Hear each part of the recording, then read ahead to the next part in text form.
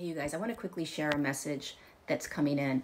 So right now, there is massive amounts of transformation that is occurring for all of us. Today, you are going to receive signs through triggers. Somebody is going to say something that is going to upset you. The knee-jerk reaction is to defend yourself or to say that's not true or to argue. These triggers are pointing to aspects or versions of you that need to be transformed so that you can move into what you are intending or manifesting or creating in your life. These are roadblocks that need to transform.